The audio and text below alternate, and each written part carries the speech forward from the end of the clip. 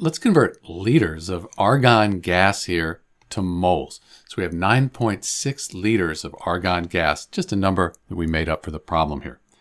One way to remember this is to think of it this way, this little mnemonic here. If you're going from moles to liters, you multiply by 22.4 liters per mole. But since we're going from liters to moles here, we just do the opposite.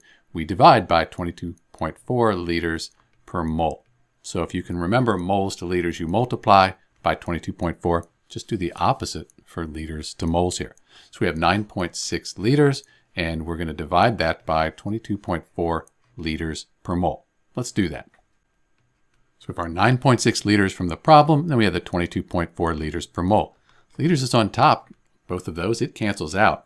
We're left with 0.43, and the units are moles.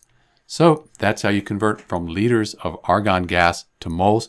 Do note that we're at standard temperature and pressure. Since they're standard, we don't need to worry about them in our calculation here. And that argon is a noble gas. It behaves much like an ideal gas. It's Dr. B. Thanks for watching.